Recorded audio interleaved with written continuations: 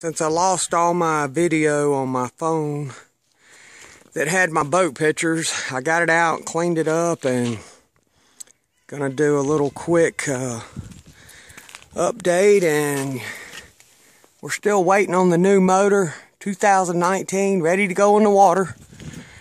Except we need a power plant on the back, which is coming, due season. Okay, and first and most important thing when you take a boat out like this, you have to be very conscious of one thing, and that is you don't want any of these in the boat with you. Those right there.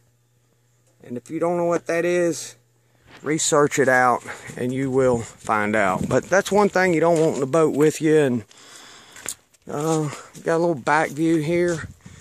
This boat was designed by Pipcorn to replicate a Delta Dagger fighter plane. And that's exactly what it looks like, a UFO. Got the dual steering, the massive jack plate we got fabbed up that goes all the way across under those brackets there. And we've got storage under the seat. Seat hinges up with storage tools. 15-gallon gas tank in the back so we don't run out.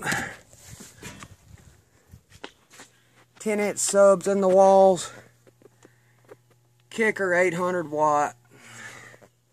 Tilt and trim on the steering wheel.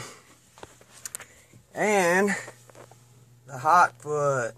Actually, it's called a fast foot, same thing. Dual batteries